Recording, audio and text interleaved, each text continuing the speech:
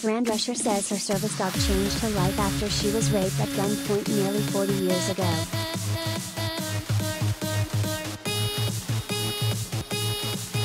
Two men broke into the Nanny star's LA home in 1985 and raped her and a friend.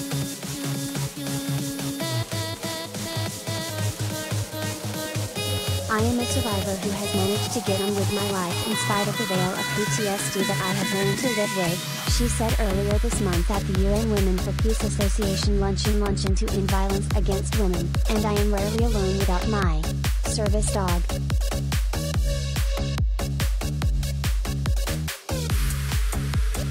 I am often amazed by how much more relaxed I am walking down the streets, moving through airports or entering a hotel room because I am with my friend, companion and protector.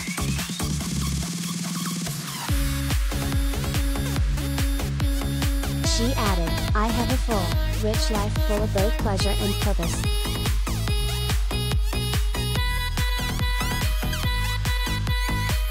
Drescher, who has campaigned for stricter laws against violence, said at the event that she is one of the lucky ones who lived to see her attacker sentenced to 150 years in prison.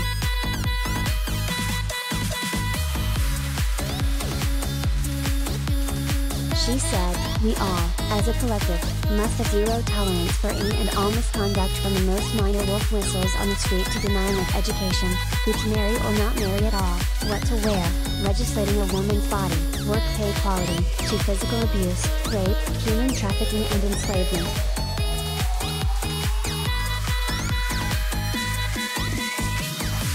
Every aspect of disrespecting a woman's rights is an eventual justification towards violence, she said.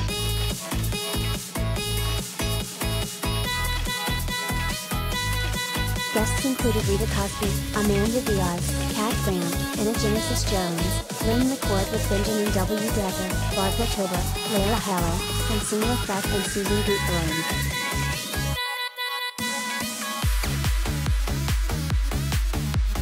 The association gave awards to Ambassador Rosemary DiCarlo, Christian Elliott, Vicky Hollab, and Kevin Highland OBE, plus a special Lifetime Achievement Award to Joanne King Herring, who was famously played by Julia Roberts in Charlie Wilson's War, and a posthumous award to UNFPA founder, Dame Nunalai Oni Al Nasser.